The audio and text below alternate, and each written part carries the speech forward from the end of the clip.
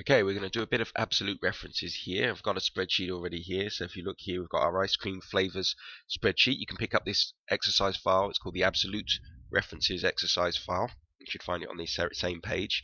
You can see we've got ice cream flavors, strawberry and banana, etc. It's really just making me hungry. Just look at this, isn't it? So if you look over here, we can see we've got a basic calculation. If I click in the total, you can see at the top, there we've got B2 multiplied by C2. We're going to put a calculation in the tax. So basically there's an ice cream tax. So we've already paid 7% on that total amount. So 7% obviously on the unit price. So in essence we want to know how much 7% of £30.45 is.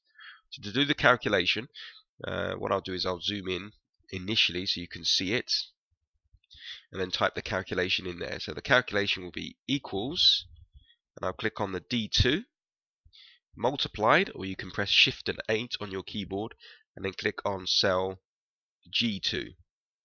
And the very next thing I'm going to do on the keyboard is press F4 on the keyboard, and notice there it's put the dollar signs in, $1 before the G, $1 before the 2. What that in essence means is that it will keep that cell, the cell G2, absolute, so that when I come to autofill or copy it down by dragging the little black or green dot, depending on the version of Excel that you're using, when I come to autofill it down, it will always refer to G2 as G2. It won't slip down as to G3, etc. So press enter on the keyboard to put it in. You can see that I've got my total there of £2.13. Just zoom back one more.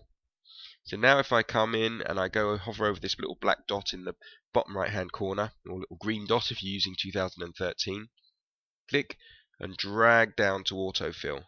When you let go, you can see the figures always coming from G2. Just to prove the point there, I click once on that cell, just zoom in a bit, you can see D3 there times G2. Just zoom back a bit so you can see that there.